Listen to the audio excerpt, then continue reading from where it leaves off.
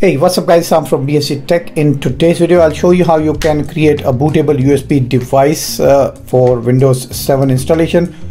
And the first thing you need to do is go into this website, which is called Internet Archive.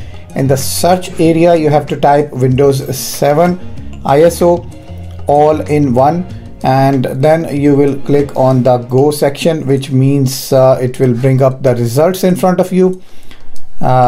Wait for the search results to appear, and then you can look on these. As you can see that the first two images, they are the most downloaded, and the second one you can pick anything from here, but we need all-in-one, which means 32 and 64 bits. So we will be clicking on this, which is an ISO file, Windows 7 all-in-one DVD, released on August 2018.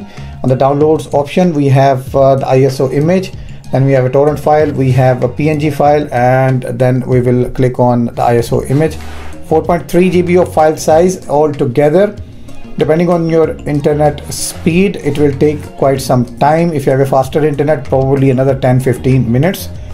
So let it finish, and then you can put that ISO file into a separate folder, renaming it to Windows. Also you need Rufus, which you can download from their official website. I will share the link in the description below. Rufus is a utility designed for Windows PCs in order to create bootable devices. So I'm going to open that. I've already downloaded and installed on my system. The last version is 3.14. Interface is quite simple and straightforward. Then you need to attach your empty USB, which is at least 4 GB of built-in storage. If you have USB 2, that's fine. Otherwise USB 3 will be better. On the disk image selection, we need to select the ISO image which we have downloaded previously, and then put them into a folder.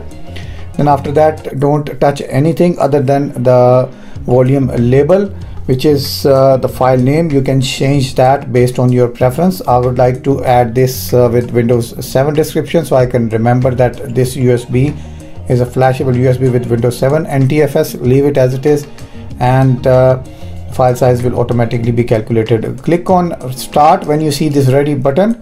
It will delete all data on your USB flash drive, which means it will erase everything and write down the ISO file. It will take some time depending on the speed of your computer.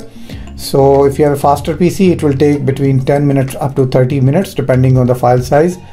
So we will come back once the files are written and the USB is now ready. As you can see on my screen, it's all completed. So volume label is also ready. Let me take you towards the files section where we have the drives on my computer. So as you can see that we have Windows drive, and if you double click on the setup just to verify that the file is bootable and it's ready to install, here we have Windows 7 installation page.